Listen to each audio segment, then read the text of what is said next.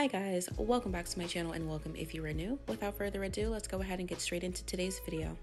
So to start off, I'm going to be applying a matte peel off base coat for today, but I did want to go ahead and show you guys the state of my nails. So in my last video, I did say that my nails were doing a lot better, but as you can see, my ring finger is definitely looking a little bit weird. And if you don't know what's going on, your guess is honestly as good as mine because I also don't know. But anyways, to create this peel off base coat, I will be using some Model 1's matte top coat. And before I apply the top coat, I am going to go in with a little bit of cuticle oil. And because the matte peel off base coat does work very well, I am going to make sure to rub that oil in really good to prevent it from popping off super easily.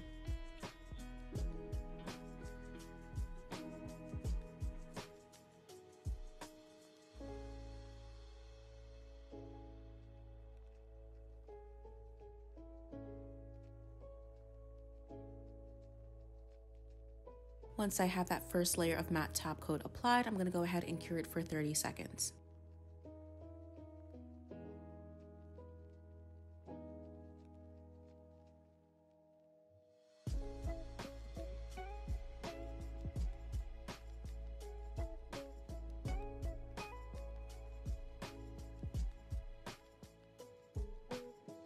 And because I do normally do acrylic in the majority of my videos, I am going to go in with a second layer. I find that this just helps to further prevent that acrylic from sticking to my nail beds.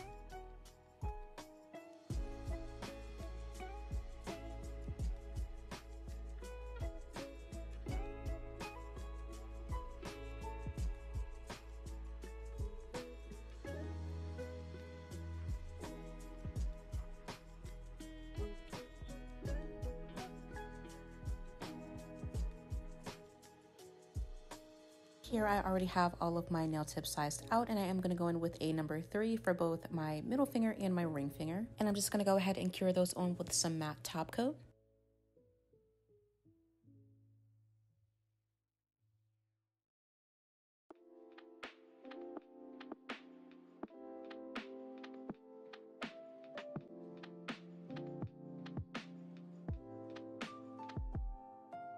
Before I go ahead and cut down those tips, I am going to go in with one more layer of matte top coat.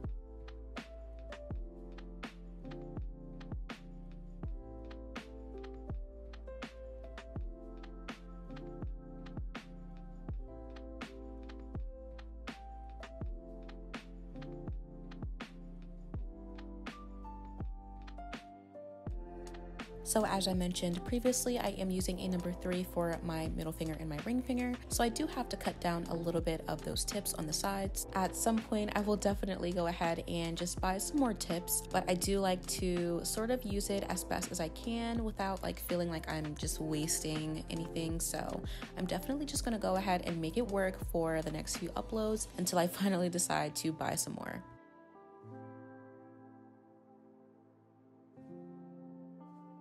After cutting those tips down, I'm going to go in with my 80/80 grit nail file just to make sure everything is nice and flush.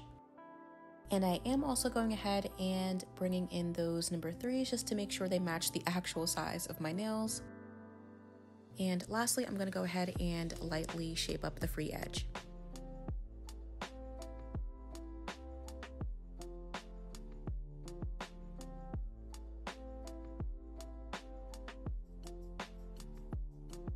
So with our tips nice and shaped up, we are finally ready for the application process. For today, we're going to be going in with some regular clear acrylic. This is the Mia Secret clear acrylic. What I will say is that straight off the bat, I definitely had a lot of issues with like these really tiny bubbles forming within the acrylic that I couldn't necessarily get rid of. And because I do use Mia Secret acrylic in pretty much all of my videos, it wasn't necessarily surprising, but it was kind of annoying because for today's design, obviously I want something that's a little bit more clear. So with that being said, I definitely do recommend using a different acrylic. I have used not too many brands of acrylic, but I do really like Young Nails acrylic, and I have tried their clear, and it's slightly more clear and it does work a little bit better. It doesn't dry as fast. So yeah, I would definitely recommend trying that one instead. I will leave both of them linked down below just in case, you know, you don't have the funds to purchase Young Nails acrylic because they are slightly more expensive. But if you do have the freedom to choose, I will leave both of them listed down below in my description box, along with all of the other frequently used products that I use in all of my other videos. So while we're here, I did want to mention a few things while we're doing this application. So I wanted to briefly mention that I will be doing a Q&A pretty soon on the channel, so probably within my next few uploads that will be coming for you guys. And of course, I'm open to you guys asking me questions on this video or any of my other videos if you feel free to. But for those who don't know, I do have a designated post on my community tab for anyone who has any questions that they want to ask me. I would prefer for the questions to be asked over there just so that I can have a good idea of what questions you guys want answered exactly. However, it doesn't really matter. You can comment under this video, you can comment under any other videos that I have already posted. I'm going to be able to see all of them, but I do kind of want them to be in a generalized area. But yeah, if you do have any questions, feel free to ask me because I will be doing a Q&A very soon. Okay, and so that is that on that. The other thing that I did want to mention is that I am definitely keeping your guys' recommendations or video ideas saved. I'm definitely making sure to keep those in mind. I have not forgotten. I do just kind of want to get out a few different videos before I start really knocking out those recommendations. So far, I have been recommended to do a video on the moon crescent shape. I've also been asked to do a Mother's Day set, which I'm definitely going to be doing. And like a month ago, I was recommended to do a tribal set based on a set that I had already posted on my Instagram. And like I said in the post that I made, I wasn't able to record it. So I'm definitely still planning on doing that, but I was waiting until I started summer nails. And as you guys know, I am kind of focusing on my spring nails for the moment. So yeah, definitely going to be saving those recommendations for a little bit later until I get out some of these spring sets. But to be honest, I may just go ahead and start throwing them in slowly because I don't want to wait until after spring nails because it kind of would just feel like I'm stalling. So I might just go ahead and mix them in because it really doesn't matter the order that I bring them out. But with that out of the way, those are just a few of the things that I wanted to talk about very briefly. So yeah, Q&A is coming and I have not forgotten about your recommendations.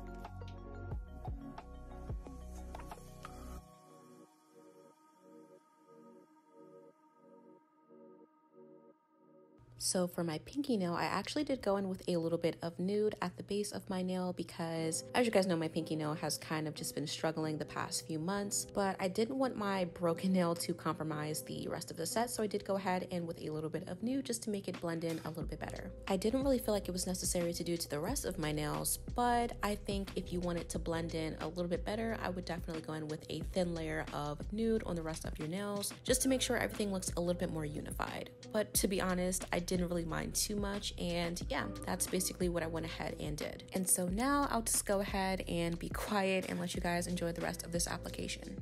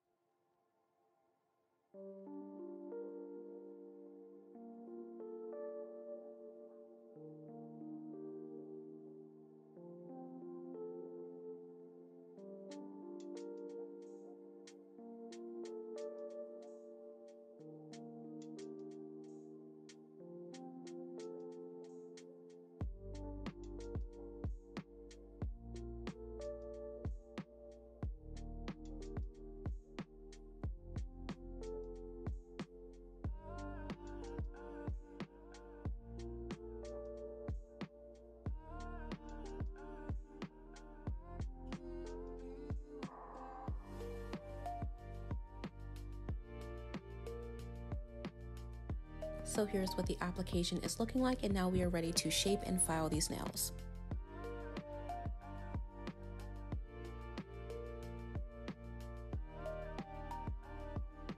First, I'm going to be going in with my 80/80 grit nail file just to file the sidewalls and the undersides of my nails.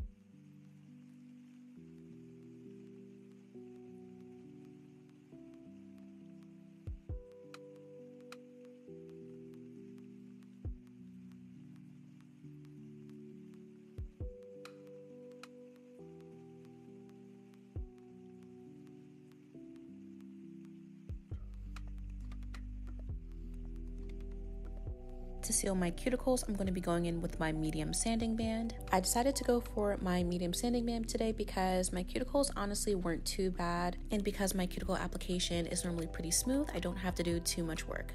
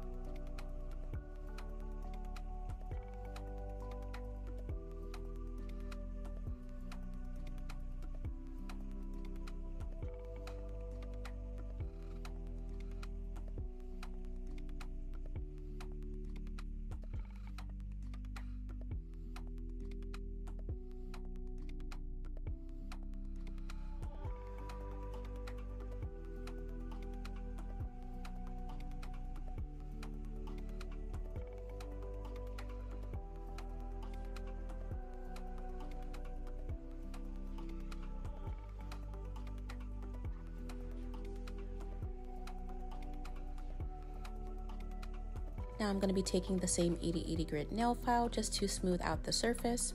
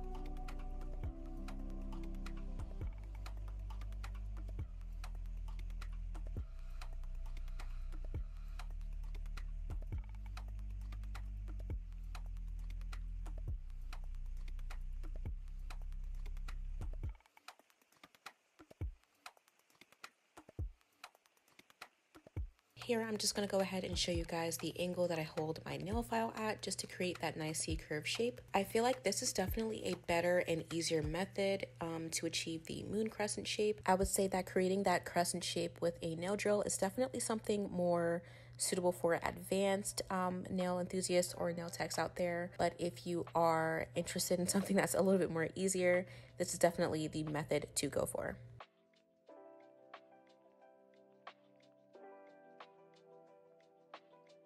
And now I'm going to be going in with my coarse carbide bit just to reinforce that C-curve. This step definitely helps to enhance the moon crescent shape because you will be able to see more of that curve.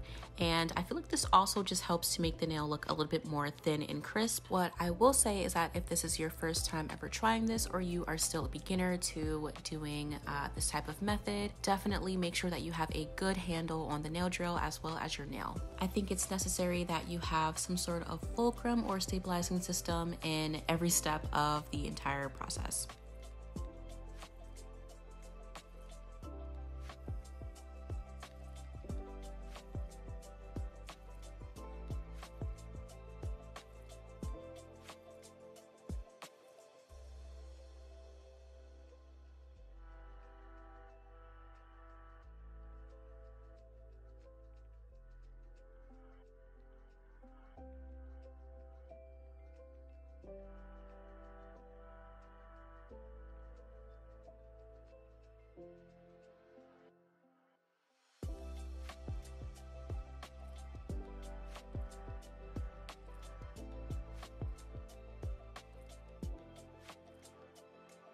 Lastly, before we go ahead and jump into the nail art, I'm going to go ahead and use my mini buffer just to smooth out the surface.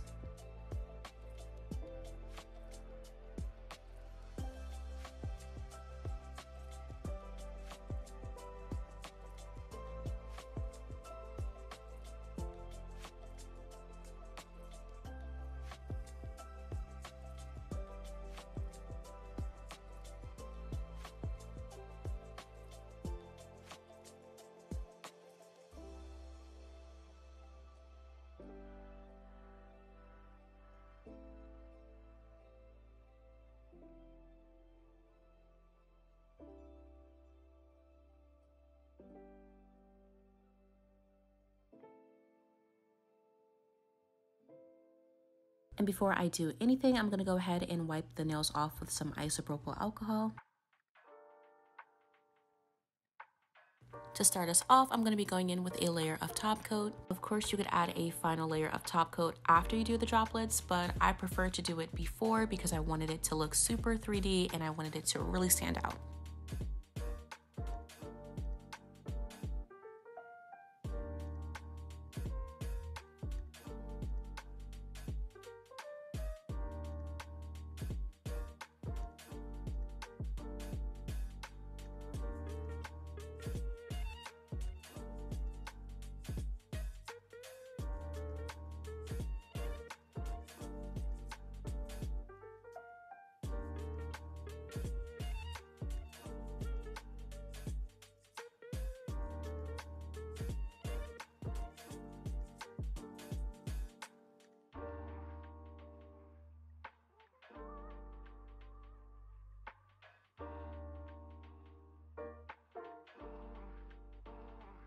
After wiping off the sides, I'm going to go ahead and cure for a full 60 seconds.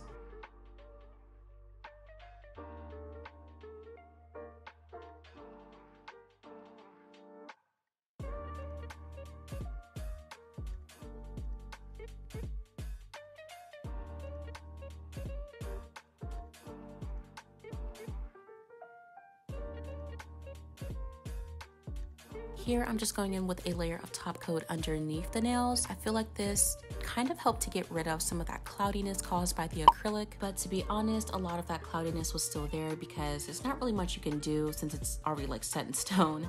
So yeah, this is kind of optional, but I did do it just because it made me feel a little bit better. But after I finish applying that layer of clear, I'm gonna go ahead and cure for a full 60 seconds. So now we are on to the fun part. So what I'm doing here is I'm taking a dotting tool and some of that clear top coat, and I'm just creating some random squiggles underneath to create that water-like effect product, I guess. And I feel like I mentioned this a lot in my videos, but of course, like, this is kind of like just your time to do whatever you want. Like, it doesn't have to look exactly the way that you see it here. I have seen a few variations of this set where they just did like little droplets, and I think that that also looks amazing as well. However, use your own discretion and do whatever you feel like doing. Like, this is definitely your time to just have fun. So I did go ahead and do the squiggles a few different times. So I did about like 2 or 3 layers. All of the squiggle patterns are a little bit different from each other, but now I'm gonna go ahead and take some clear just to create the droplets on the top. Just going ahead and creating those shapes. All of the shapes are different sizes,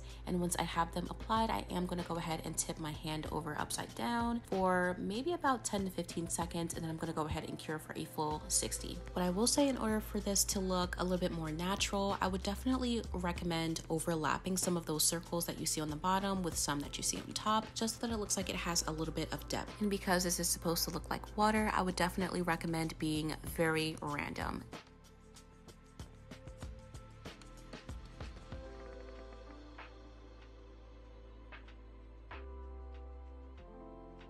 So with these 4 nails done, I'm gonna go ahead and do my thumbnail off camera. And here is what it looks like. It looks super nice and bubbly.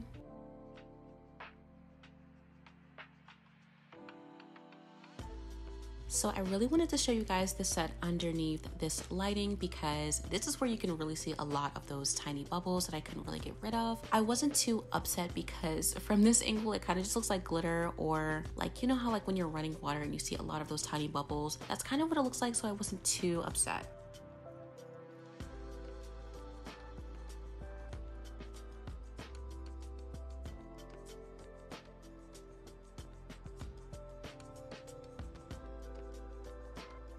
Now I'm just gonna go ahead and finish off this set with some cuticle oil.